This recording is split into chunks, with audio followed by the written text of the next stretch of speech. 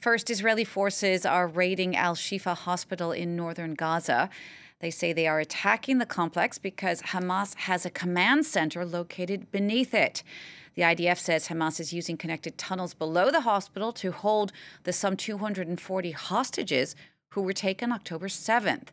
Now, doctors at the hospital have denied those allegations, saying staff were given just a 30-minute warning ahead of the raid.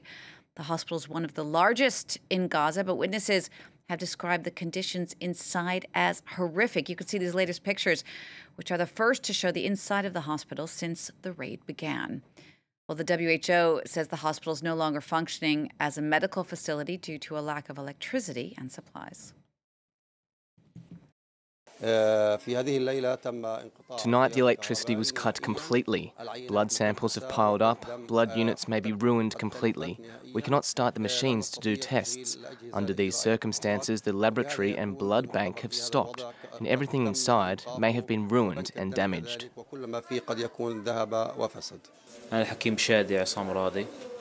am Dr. Shadi Isamradi. I have worked in the intensive care department for 7 years.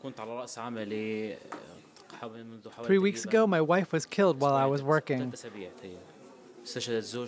I've had to bring the children with me, and I am still working.